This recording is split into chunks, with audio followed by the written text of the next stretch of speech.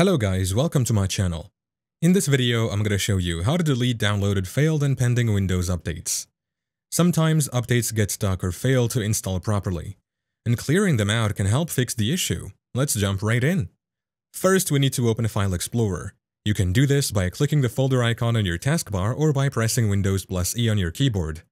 Now that File Explorer is open, we're going to navigate to where Windows stores its updates. In the address bar at the top, type the following path: C:\windows\software-distribution\download. Then press enter.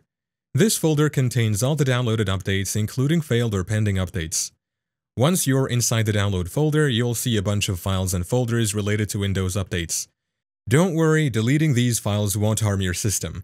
Simply select all the files by pressing Ctrl+A, then right-click and choose Delete, or press the Delete key on your keyboard. Confirm any prompts that appear.